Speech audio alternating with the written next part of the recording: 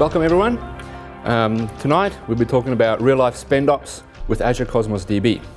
So I think most of us by now might have a friend already that's complained about Cosmos in some way, that they've accidentally spent $20,000 in one day and ruined their reputation, you know. And so from now on everyone knows this guy who sort of nearly broke the company. So what we're going to do tonight is to sort of figure out why that's possible, and how it happens, and what we can do about it. So we're going to learn about how to spend tests, and then deal with spend bugs, you know, so we can take care of these issues before. William Liebenberg, I'm a solution architect here at SSW, and I've got a blog site called Azure Gems, and tonight's presentation and code will be available on my GitHub site as well. I've been developing with Azure for quite a few years now. Spend most of my time in the cloud space, developing solutions for my clients. But I started programming when I was about 5 years old on something similar to a Commodore 64. And I've been super excited to always be a developer, and I've been doing it for 15 years. Tonight's agenda, I want to cover what is Cosmos DB, why you might want to use it, and how to use it. Then we'll see how Cosmos can actually be really expensive, why Cosmos DB loves your wallet. And then we'll turn that story around and see how we can make your wallet love Cosmos DB. Got a few things that we can look at when we design our applications to reduce the cost and keep it performant. Then we're going to go and see how we can automate this idea of SpendOps, what we can do to take our tests and make them work for us to measure how much Cosmos DB is going to cost us. And then just a few items about what the future of SpendOps has in store for us. So Cosmos is really cool. You know, you keep hearing that it's super fast, it's globally, scales globally. You know, it's it's very simple because there's no relationships you have to deal with like a traditional database. But Cosmos is also not cool because I keep hearing these nightmare stories that it's really expensive. And some people that migrate to it, they can't get it to be cheap, they can't get it to perform well, and you know, it's very hard for them to deal with this. So just my journey with Cosmos, definitely a SQL guy, I've been doing it for a long time. And yeah, for me, migrating to Cosmos was easy. Some of the applications I wrote, it just worked very, very well. There was a new syntax to learn in terms of the same as what we're typically used to. And deploying it was actually quite good. It's quite easy. Azure supports the ARM templates, and you can create Cosmos DB, collections, everything with the ARM templates. You can automate all of the deployment as well. But when it came to pricing, I was definitely a little bit concerned. And you know, just by looking at the list of features for Cosmos DB, it's globally distributed. It's got horizontal scalability, so it means we can just keep making it go faster and faster. But the throughput, we can control that. So they say it's elastically scalable performance. And Microsoft also has a comprehensive SLA where they say they promise that the latency will be in single-digit figures, so always less than 10 milliseconds. That's cool. And they also guarantee that the availability and the throughput, the performance, is always going to be at an acceptable level. And one of the other features of Cosmos DB is multi-model. And what is that? So in terms of the models, Cosmos supports the document model. And you can use the SQL API or the MongoDB API to work in this document model. There are three others called Cassandra, Gremlin, and Table. So these three APIs, they use three different models. The column model is sort of for big data scenarios where you have a lot of numbers or a lot of data that can be aggregated. So it's a bit different to how we would normally use a SQL database. Graph database with Gremlin API. This again, you can look at data with a different way, or how they relate to each other in a different way. They're more like in connections rather than relationships or structure. And key value is just a very easy lookup tables. If you've used Azure Table Storage before, you can actually back that with Cosmos DB instead of Azure Storage. So instead of going directly to Azure Storage, it uses Cosmos.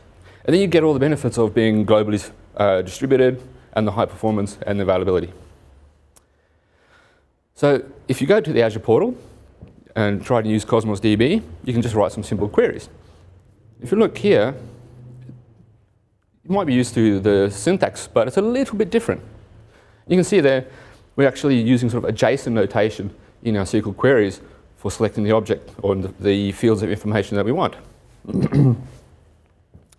And then, once you run that query, we get our data back, again, as JSON items. Now, what I've learned so far is that I don't need a database administrator anymore. Thing of the past. Cosmos actually makes it really easy to build a globally distributed application with literally only a few clicks. Compared to SQL Server, the performance I can get out of Cosmos DB is really good and effortless nearly. And then when it comes to availability, I can just ask Cosmos DB to replicate in one or many more places. You can do that with SQL Server, of course, and it can be very performant as well, but there's a lot more work, and you need someone who really knows what they're doing. And Cosmos has been growing in popularity. So last year, it won the Technology of the Year from InfoWorld. That's a fairly big deal. And everyone's got their eyes on Cosmos DB now, so definitely get onto Cosmos and try it out. Now we want to see how we can develop with Cosmos DB. So there's the .NET SDK. Currently, version 3 is in preview. And compared to version 2, it's a much simpler API. It's a lot less code you actually have to write to get things done. Everything's got better naming, so now everything references Cosmos DB instead of the old name, which was Document DB. And it's got this very cool middleware extensibility, so we are actually able to intercept our requests that before they go to the Cosmos database. We can modify the messages and retrieve the results before sending it back to our application. So it can take good care of some cross-cutting concerns. And it actually has better performance compared to the previous SDK, so that's always nice to have. And we're not limited to .NET. We can use JavaScript with Node, Java itself, Python, or even the REST API. So we can build any application we want and back it with Cosmos DB. So a couple of tips to get started. You need to know there's a few differences between our transactional SQL and the Cosmos Core SQL API. And also that there are no relationships. So because Cosmos DB provides a schemaless database. To help you get started in terms of the syntax, there's some cheat sheets available on the Microsoft Cosmos DB site, and that will show you how to use the SQL API, Mongo, Gremlin, etc. They're all there. And then another way to get started is to use some of the ORM frameworks that are available.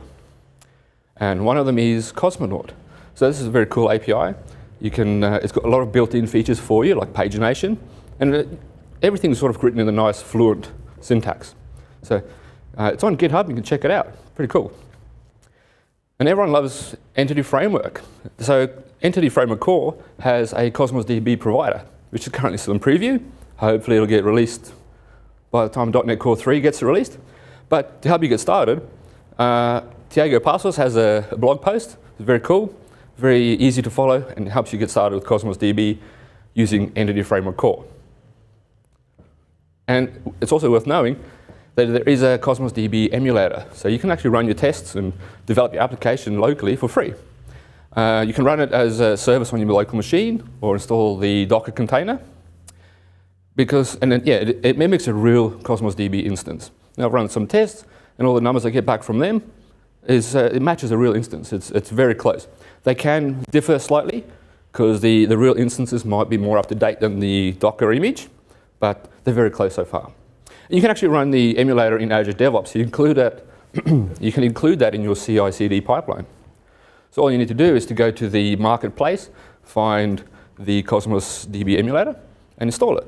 And you can just run it as a task in your build process. So, why can Cosmos DB be so expensive? And if we work out that a single request unit costs $0.0000002 US. If you do some more maths, you'd have to have 50 million request units to pay 1 cent. So it sounds kind of cheap, but why do some people end up being able to spend thousands of dollars in one day? So we have to look at what is a request unit.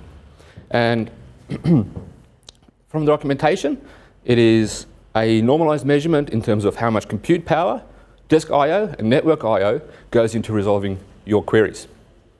And everything you do in Cosmos DB consumes request units. So when you're reading an item, you're writing a new item, updating or deleting items, they all sort of use some amount of request units. And the rate at which we use the request units is our throughput, so the request units per second. So, but when you're designing your application, and you have to decide how much throughput you need, well, how much do you need? There's no easy way to determine this. So you can go to the DocumentDB capacity planner and give it a sample document that you might want to work with. Say how many times you want to create it and update it in your situation, how many copies of this document you'll have in the database, and it'll give you an estimate of the required throughput and the storage that you need. Now, the URL, DocumentDB, that's the old name. And I was hoping that Microsoft would actually update this someday, and they did. And they did it yesterday. So there's a brand new capacity planner. It's actually on the Cosmos site itself. It's no longer called DocumentDB. And so got a little bit more information. So when you decide how many times your document needs to be read and written, it gives you an actual cost, a dollar figure there. And the URL is just there. Now it actually says Cosmos instead of DocumentDB. All right? So what do you actually pay for? So we actually pay for the reserved throughput. So it's always available, whether we use it or not. So we're asking for this database to be at a certain performance level, and it'll always stay there, whether we add anything or not. And we pay for the storage cost, so the size of our database. And if we look at the example of creating a new database, the minimum or the smallest size that we can provision is 400 RUs. And at the current sort of storage and throughput costs, if we work that out, it's about $37 a month. Okay. So now I'm trying to design my application, say a multi-tenanted blog website. And I'm a SQL guy, so I'm trying to map my data types to a table.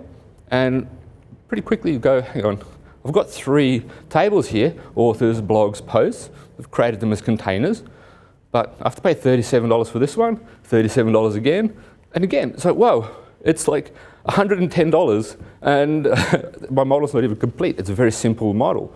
So what's going on? I'm looking at this Cosmos DB logo and saying there's something wrong here. All I can see is, instead of stars, it's dollars. And I say, hey, Microsoft, there's something wrong here. And I've got a good suggestion for you. You need to change the name from Cosmos DB to Cosmos DB. I've never encountered anything like this before, so this makes more sense. Now, in reality, it shouldn't be this expensive. Why is it so expensive?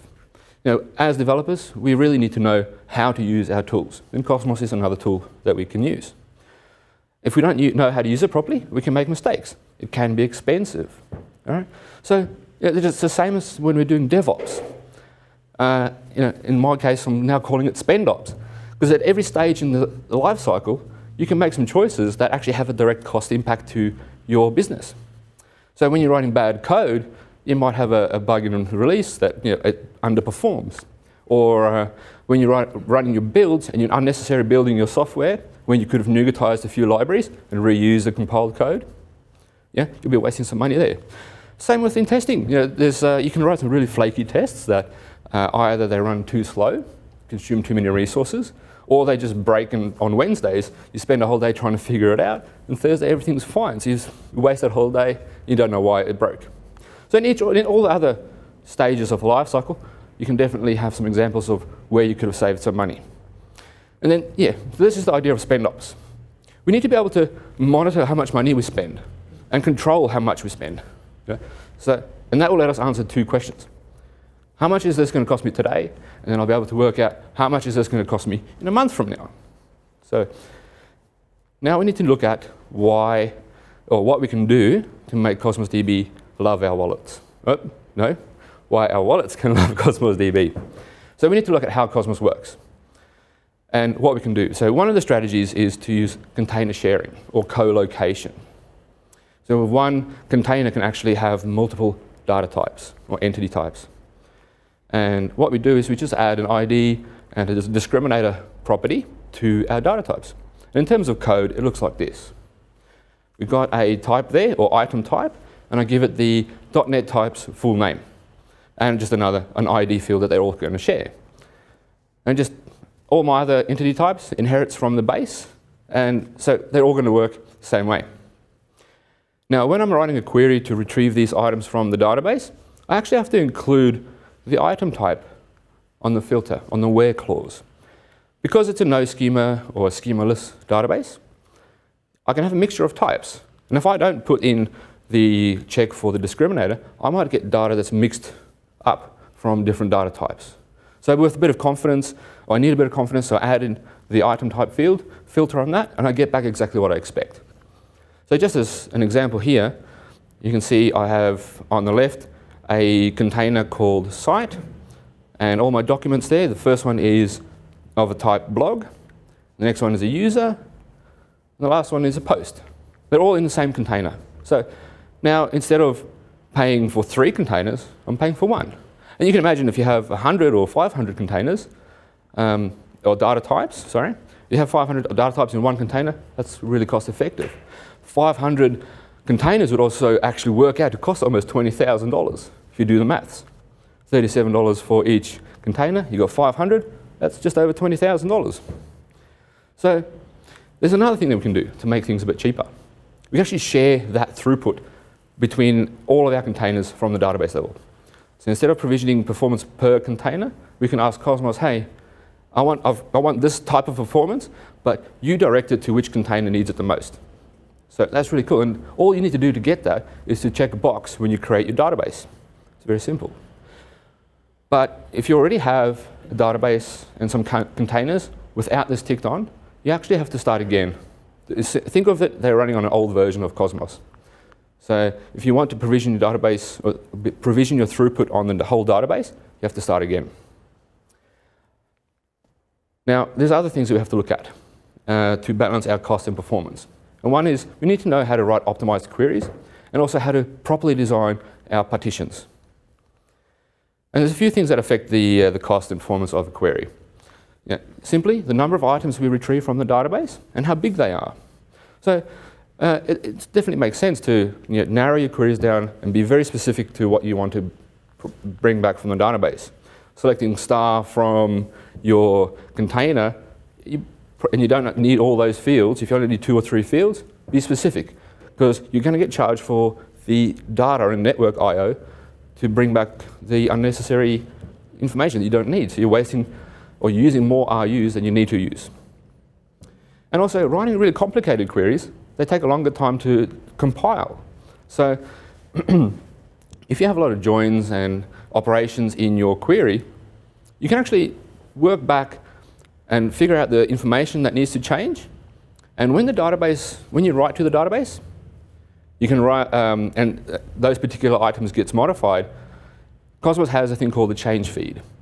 So any modifications to these items would trigger the change feed. It'll say this particular item was changed. And then you can actually do the complicated query and save the result in your container or in another container and obtain it with a much simpler query. So it's one complicated write, and then you can have any number of very quick and simple reads. So then the final thing to look at is the query metrics. So whenever you send a request off to Cosmos DB, you can obtain the metrics of how long this query ran for, how much time was spent computing it, how well did this actually run against the index. Because if your query metric says that you only ran 20% of your queries against the index, well, that means you probably have a bad design in terms of your partitioning. So you're, on the flip side, if it says you're utilizing the partition at 100%, that's like a direct lookup. It didn't have to scan the container to find your item. It knows exactly where it is and retrieves it for you. So you're saving a lot of time on the compute power and the disk I/O. So in terms of a direct get, this is the cheapest and quickest way to get your data back from the database. So if you know the partition key and the ID of the item that you want, Cosmos is going to charge you 1 single request unit per 1 kilobyte of data. So that's pretty cheap. And it's very simple to do as well. It's just 1 line of code. So with the new SDK, it's 1 line. The old SDK, 2 or 3 lines to get this done. And just also to be aware, updates and deletes are very expensive compared to creating and reading the items. So a lot more work has to go into deciding which field for an item to update. Same with the deletes. So we've got a couple of tricks that we can use. One is to use the idea of soft delete. It's not free, but it's super cheap. And instead of updating the whole item, we need to set one value on the item. Let's call it isDeleted. And when we're trying to retrieve the item again, we just have to filter on the isDeleted field and see, is it deleted, yes or no? If it is, don't return it.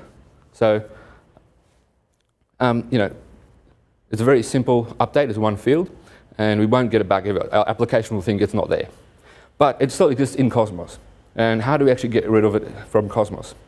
Well, we can set another field called TTL, or the time to live. And Cosmos will actually expire this item for us for free. So if we give it a TTL of 5 seconds, 5 seconds after you set the value, or the last modification time, it'll disappear. And Cosmos doesn't charge you. So yeah, you don't ever actually have to call the delete operation, I think. This is a much better alternative. And when it comes to designing our partitions, we sort of think that one container that houses all our items, it can actually be broken up into a number of logical partitions. And the logical partitions is really what allows us to, or allows Cosmos to scale horizontally and provide us the high performance that it promises.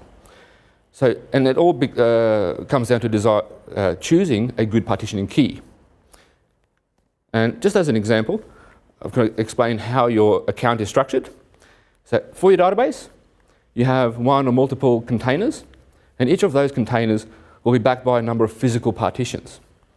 And those partitions, the physical partitions, we don't actually have access to them directly. We don't control them. The Cosmos engine controls that for us by how we choose to structure our logical partitions and the partition key.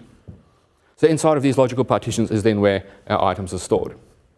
So yeah, what is a logical partition? How do you decide what is a good partitioning key? So take an example of a car dealership. So I've got a collection of cars, and I've chosen body type as the partitioning key. But I know it's a bad choice, because if I look at the amount of data I have in my partitions, most of it is about sedans. And all my read and write operations are going to be about sedans.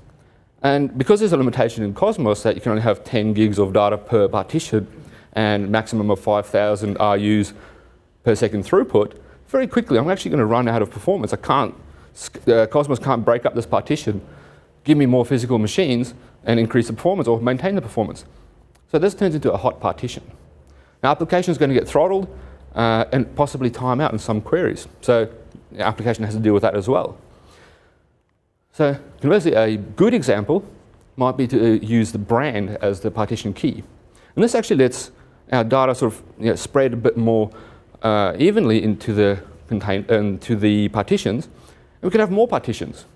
And Cosmos can use all its internal metrics to decide when and where to split it for us. So we can, in this example, you can see for each logical partition, we can have more physical partitions backing it up, more performance. So a partition key with high cardinality, meaning it's got a wide range of values, that's really going to help us get that good performance, that horizontal scalability. And how do you choose a good partition key? Well, when you're designing your application and you look at the queries you've written, the one that occurs the most frequently, that's probably a good candidate to use as a partition key for Cosmos to index your data on. So in this instance, I am using the brand as my most frequent query. So that'll work. You're trying to balance your reads and writes so that you can think, if I'm going to be writing only a few times to my container, but 80 or 90% of the times I'm going to be querying it, choose the most frequent query, and in this case, it would be the brand. Now, in the previous example, you can actually, over time, get more and more data in a partition, and you'll have the same problem as the same hot partitioning problem. So how do you increase your cardinality? Well, now you can actually go and create a synthetic partition key by combining 2 or more fields together to form the partition. And you could even spot this beforehand when designing your application by looking at your filters or the where clauses. If you're always filtering on multiple properties, you probably will need to use a synthetic partitioning key. And there is a way to migrate and solve the problem from one partition key to another partition with a different key. And you can utilize the change feed again. So any time a document is written to the original container, it can replicate that and store it into a new partition, a new container with a different partition key. And over time, once they've all migrated, you can start querying the second container and throw the old one away. So in that way, you can maintain your performance. Okay. So now we've looked at how to make Cosmos a bit cheaper. So by not doing unnecessary operations and being able to make sure that our partition is always going to stay in a good state. And now look at the few ways to automate SpendOps. And hopefully by now, everyone's sort of got an automated CI/CD pipeline. It's just the way we do things nowadays. And what we can leverage is our automated tests. And hopefully we test our code and as much as possible of our whole application. So why not turn our tests into spend tests? Because our tests will be calling some sort of database, and in this case, Cosmos DB. And we can actually ask Cosmos, hey, how much did this query cost me that I ran in my tests? And we can start measuring. But the problem is, nothing has built-in SpendOps tooling for us yet. And when we're looking at the outputs for tests, everything is just concerned with the pass and fail, or how long it ran for, and how many branches this test covered for us, the code coverage. And nothing includes how much it cost us. So we have to build this in. And once we've started collecting enough information, once we know how many RUs our tests consume, if we map that onto our production usage and do some maths, we can actually work out a budget for next month's spend. And we can actually avoid the bill shock. So we'll be definitely informed of how much we need. And then in terms of provisioning, we can prevent under-provisioning and throttling our application. We're not asking for enough performance, so we're going to get slowed down.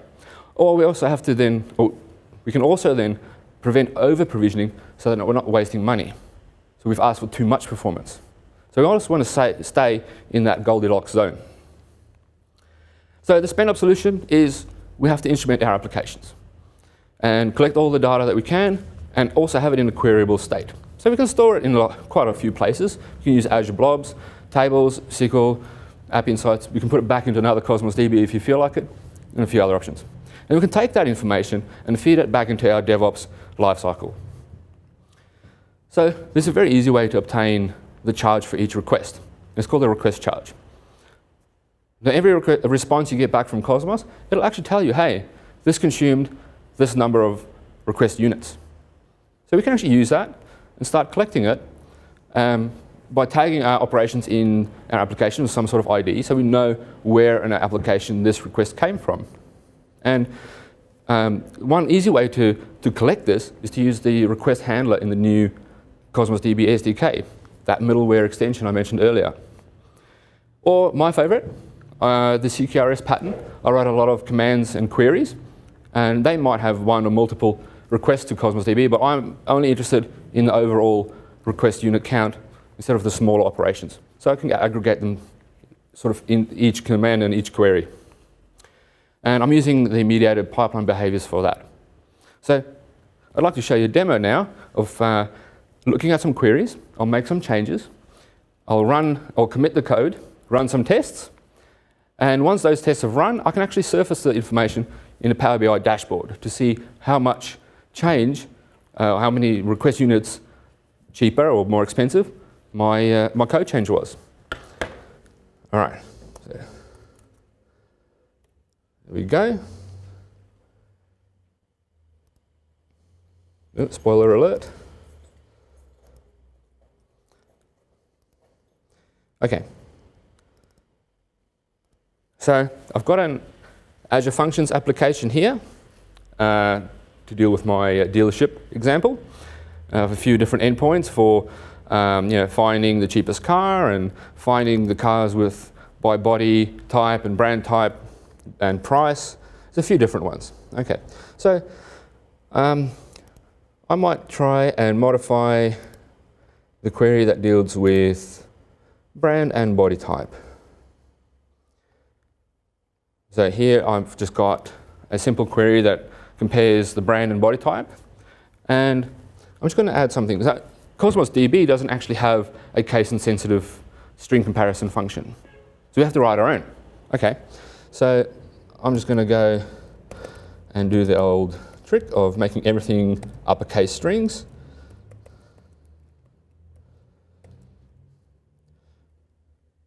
Yep, add this one. We've got a bit of work to do here. And I'm going to actually try and make this query a little bit more complicated. I'm going to try and return my results ordered by pricing.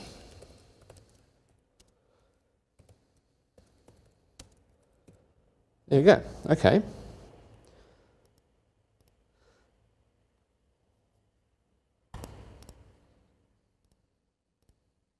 All right, so you see I've got some changes here to the code.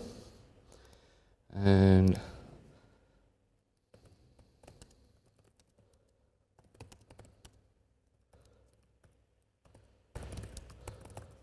okay, commit this code, save that. And now as soon as I push the code up to Azure DevOps, what we'll see happening is that my builds are going to get kicked off. And if we look at the build plan, I have a test step there. So in this example, I'm actually running against a real Cosmos DB instance. I can also run against the container, the emulator. But just for sort of real life effect, I'll be using a real Cosmos DB instance. So our build's running. And while that's running, I might just show you, the application actually does work. And it is calling real code that goes to a real Cosmos DB instance.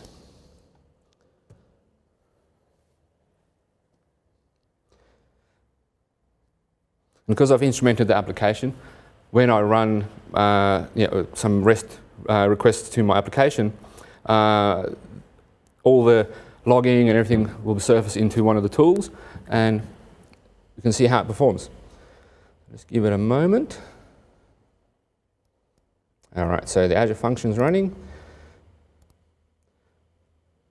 There's our endpoints that are available. So, for instance, here, here's one of the queries we modified earlier. I just need to open up one more window. Here's the logging. Okay. So as soon as I fire off this request, it should come back. It found one car. Cool. And here we can see also the request units that was used was 8.5. All right, cool. We can do some other queries. Again, same with these. This one, 3.6. All right, okay. So now, hopefully, where is that one? All right, the build has run. Cool. So what I've done is, in my tests, when they run, I intercept the request that goes to Cosmos DB, and just like this logging information I have here, I actually go ahead and store it in Azure table storage, in my case. You can store it anywhere else you like. And the way I store it, or intercept the queries, I'll show you here. Oh, I just have to stop the app.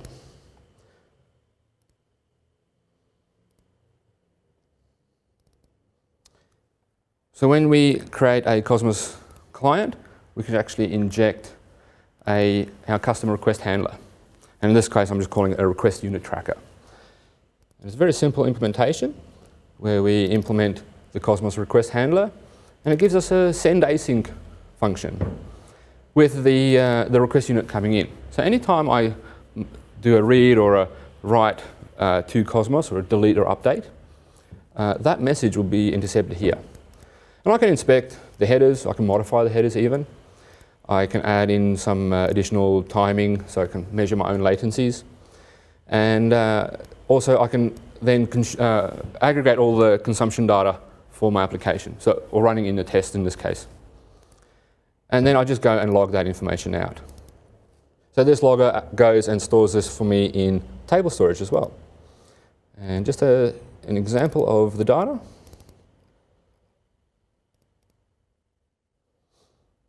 Give it a moment. One more. So whilst the tests are running, I include information like the build ID, run ID, and the assembly name. You can include a lot more information, whatever makes sense for you to identify that request, the origin from your application. So once we have that information, we can use something like Power BI and point that at, say, this storage, table storage account and start plotting the data. So in this instance, I'm plotting via the units consumed and the build ID and labeling each operation. So let's see, the latest build I have here is from earlier today, which is actually the first build for the day. And in Azure DevOps, so here's the latest build, so .2 for today. And I'm going to just refresh the data here quickly. And what we'll see, hey, here's a green line that spiked up. Oh, which one is this? Find vehicles by brand and body type query. That's the one we modified. So you can see those small little changes of using uppercase strings to convert the comparison to case insensitive and adding the ordering by price. That has definitely got an effect on the number of units consumed. So whether it's in terms of the CPU or disk or network I/O, we can inspect that further by looking at the query metrics. And you can plot that as well if you'd like to. But this is here, having a simple enough dashboard to show you, hey, someone made a change that's actually now consuming a lot more request units than we expected. You can go and say, hey, Liam, why did you make this query so expensive? And then have a discussion. Let's see what we actually did. So we started by opening up Visual Studio and modifying some code. We pushed the changes to our repository, and that kicked off a build. Now that build then goes and starts up our unit tests. Now we can actually run that against a real or an emulated instance of Cosmos DB. The effect's the same, because we get our request charges, we can log all the latencies, query metrics, build information, whatever we need. And then we can go and persist that into some sort of consumption report. Again, you can use Cosmos DB itself if you feel like it, table storage, SQL, or App Insights. Yeah, the choice is yours. And then we're actually able to plot that data and see the changes over time. Now, when it comes to then wanting to release our software, we can actually run an Azure function as a release gate. And that Azure function can query the consumption report. And then we can make a decision. This change that Liam made, if it's 15% higher than our sort of set threshold, we can fail the release. And if it's underneath, we can go, hey, it's good, and release the software, deploy it to Azure. But then in the case of the query that we modified being too expensive, we now have a spend bug. And then that can automatically go and create a work item in the backlog, and then we can make a plan to fix it. So we've completed the whole cycle for SpendOps. It's pretty cool.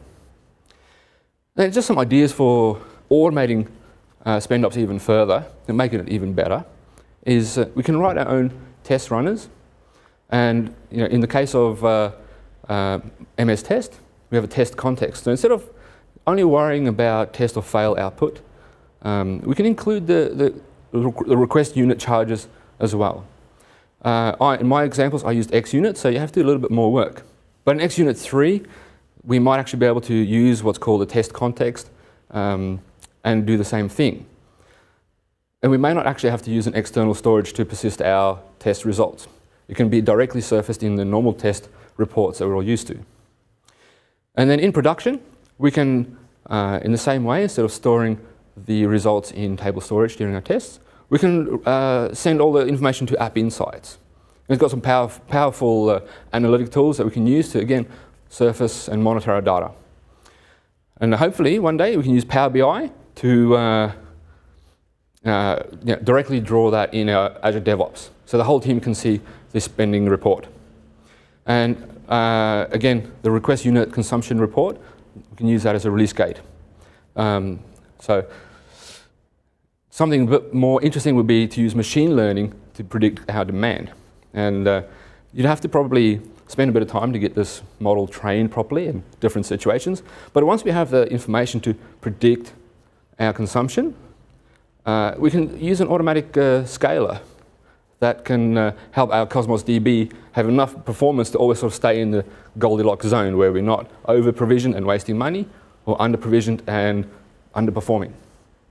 So we definitely have some suggestions for Microsoft to say, hey, please, can we directly draw Power BI charts in Azure DevOps? And currently they have to open up in a window, or you have to use an iframe. It's a little bit clunky. But another suggestion is if we can actually use Power BI directly in Azure Portal as well. So a different way of surfacing our data. And now, the future of SpendOps, what that means for us is no more surprises. We'll definitely be more in control of our money and be able to spend it more effectively.